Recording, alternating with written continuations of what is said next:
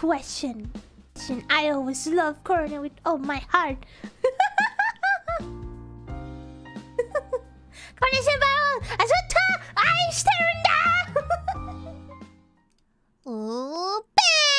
Risu, happy birthday!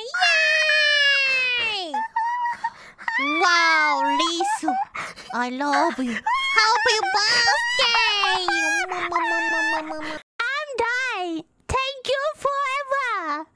In council, but my Oshi before joining Hololive was Korone senpai, or she was one of them because she was, I think, the first one I saw from Hololive. I think I've told you guys before, but Korone is how I got down the rabbit hole. So I'm really excited because I'm going to be in a Gartic phone collab with her. But I'll keep my cool. I feel like if I were to fangirl and freak out in front of any Hololive member, it'd probably be her the most.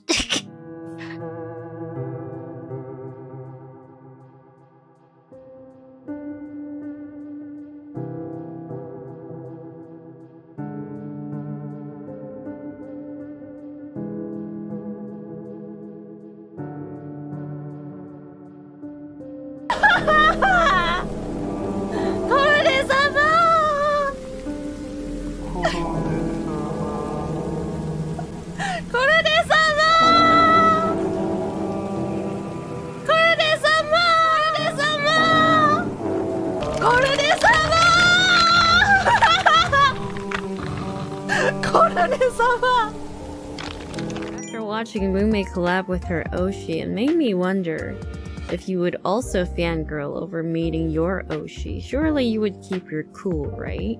Oh, who is her Oshi? Me? Let me think about that. Oh, Korone. Oh, Korone's my Oshi too. You can have many Oshis, of course.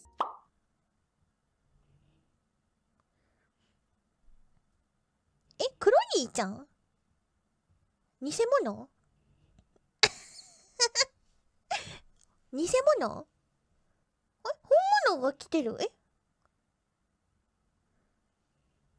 コネのとこに来るわけないでな。You are 本物You are 本物 You are really? Kronii, collab together, okay? Korone collaboration together, okay? Kronii と thank you, Kronii thank you. 言ったっけ？理由言ったっけかな。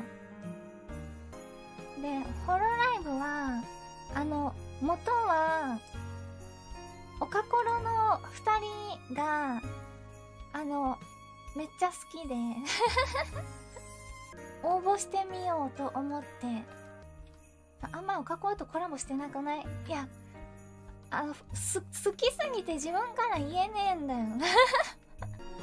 ずっと見てた人たちだからあ、そうね、最初コロさんにめっちゃアドバイスもらって嬉しかったよ。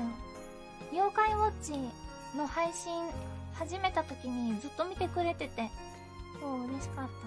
コロさんの好きなところを教えてください。いや、めっちゃあるんだけど、いや、ちょっとさ、ホロライブに入る前、面接を受けた時に好きなホロライバーいますかって聞かれて、そこでオカコロですって。いやー、嬉しい。